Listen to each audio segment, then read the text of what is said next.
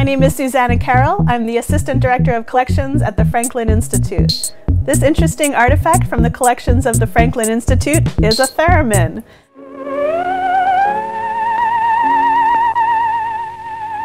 This was invented in 1920 by Leon Theremin. That's where it gets its name. Leon was always interested in high-frequency circuits and electrical experiments, and at 17 he built his own electrical lab where he experimented with Tesla coils, etc. And in the process he came up with this interesting machine, which is the first electronic musical instrument ever created. He patented the invention and sold it to RCA in 1928. This is such an interesting piece because it was marketed as an instrument that anyone could play because you don't actually have to touch it to play it. But that actually makes it much more complicated.